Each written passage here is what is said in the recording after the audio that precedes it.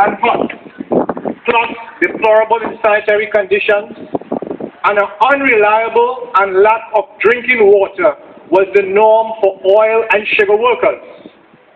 So the working class was therefore forced to battle numerous contagious diseases. Today, 75 years later, in this oil and gas-rich country, there are still squatters in shacks, vagrants and street children. No water for all yet. Frequent flooding where much is lost, and thousands of our people are still illiterate. Many persons in Trinidad and Tobago do not have a proper water supply and are forced to survive on government assistance and handouts. And amidst these problems, we are hearing talks that our politicians will soon get a wage increase. In July 1934, sugar workers from North, Central and South Trinidad protested against low wages and unemployment. A few years later, in June 1937, sugar workers willingly joined these protests because they were exploited by estate officials as they faced unemployment or were paid starvation wages of 40 to 55 cents per day. The profits of the sugar companies during 1936 to 1937 were £1 million.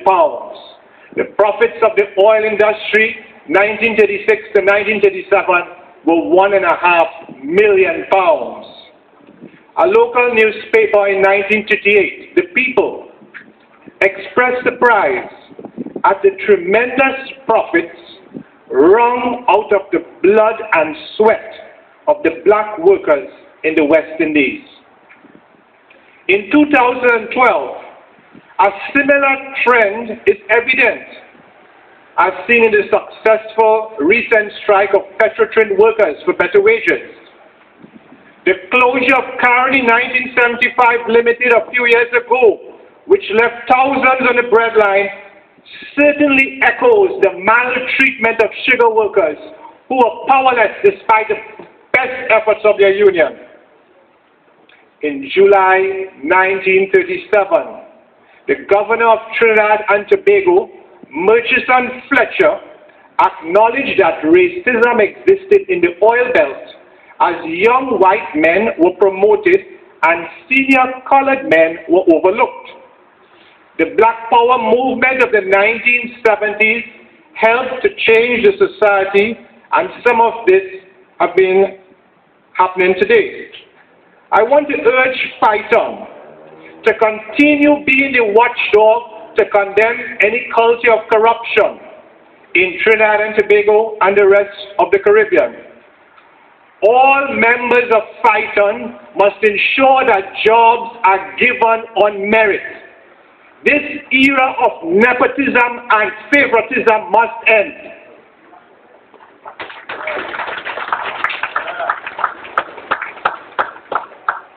During the 1930s, in the colonial era, the white managerial staff lived in huge bungalows. They relaxed in the exclusive golf courses. They were members of elite clubs and had large swimming pools. Today, in 2012, a similar situation exists. Wealthy managers are living in high-priced, gated communities compared to our urban ghettos. Each day, the division widens between the haves and the have-nots. The rich gets richer and the poor gets poorer. Your challenge, FITUN, is to find solutions to poverty and unemployment. Poverty and unemployment could be eliminated and eradicated in this country.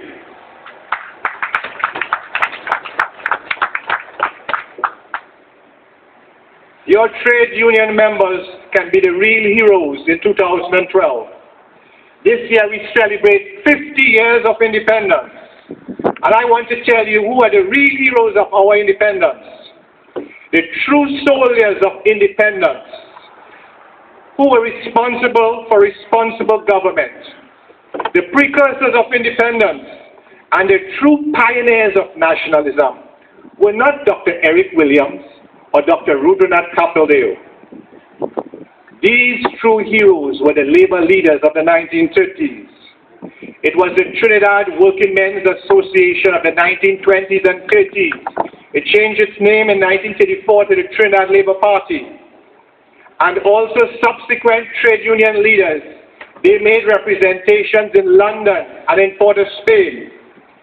They did this either through petitions or violent protests. They were relentless in their demand for self-government. So when the colony, Trinidad and Tobago, was granted independence in 1962, the warriors belonged to the colonial era. Men such as William Howard Bishop, Captain Cipriani, Adrian Cola Rienzi, and Tubal Uriah Butler were the real heroes.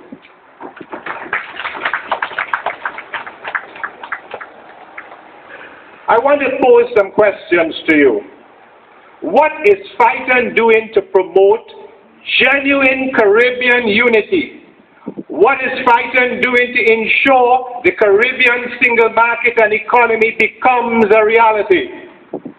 Regional bodies as CARICOM, the Association of Caribbean States, and the Organization of American States must be consulted on local and regional developments. I also want to challenge you to intervene to deal with a stubborn and myopic West Indian Cricket Board.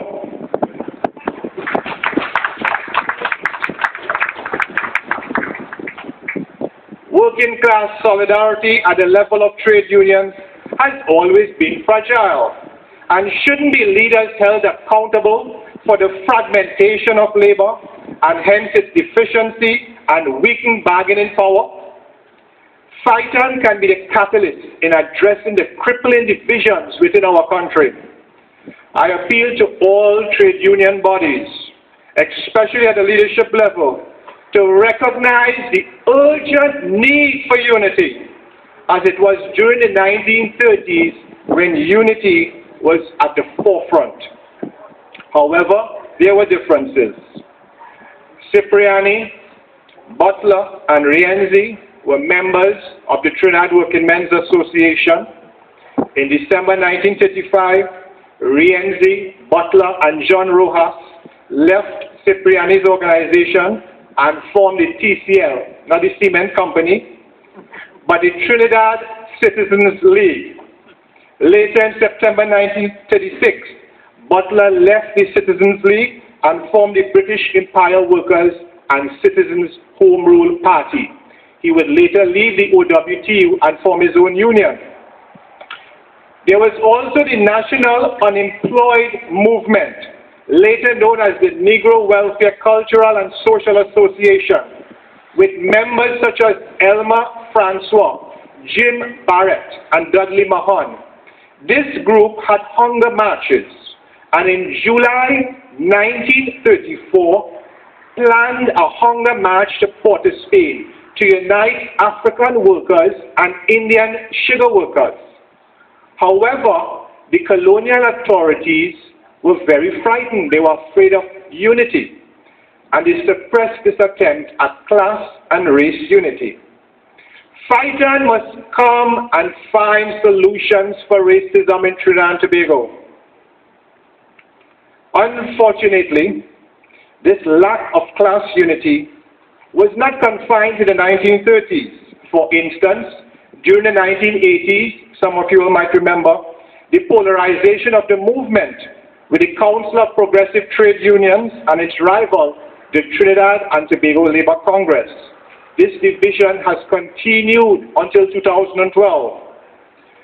We must learn from the past.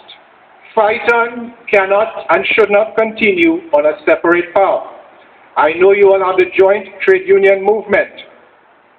I want to tell you all, whenever there are divisions, a government will not listen to its citizens.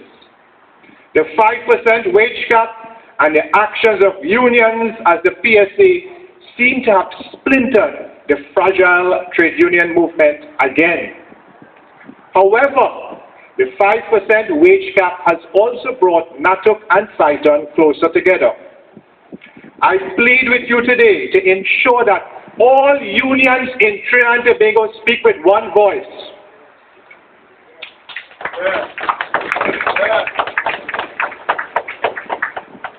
Successive state administrations in Trinidad and Tobago have been misled by the illusion or their own folly into thinking that the petrochemical sector will always be our savior.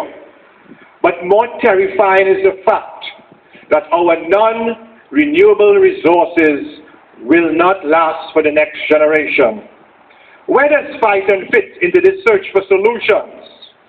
FITUN is relevant and necessary. FITUN has to ensure that our resources are used properly for the benefit of our citizens. FITUN must continue investigating allegations of corruption. FITUN must continue being the voice of justice.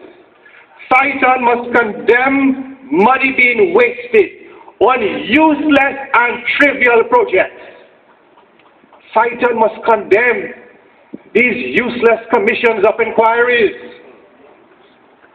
I am glad you all condemned the Summit of Americas a few years ago. Do not restrict yourselves to being the voice for the lowly exploited worker. This federation can be more proactive in addressing contemporary problems facing the working class and the poorer social sector. I congratulate you for attacking the high food prices and dealing with constitutional reform. I also want to see FITUN making regular public statements on the continued spiraling murder rates, perceived police brutality, child abuse, domestic violence, and violence in our primary and secondary schools. The OWTU, a member of FITUN, must be congratulated for its essay and poster competition and a debate competition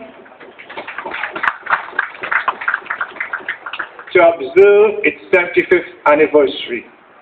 Teach our young people to be trustworthy, courageous, loyal, friendly, careful, and considerate, so they will become better citizens in their community, and by extension, our world will become a better place. I want FITUN to encourage other unions in this country and the Caribbean to be the voice of the vulnerable and the disadvantaged, the homeless, the street children, the physically and mentally challenged, and those affected with HIV and AIDS.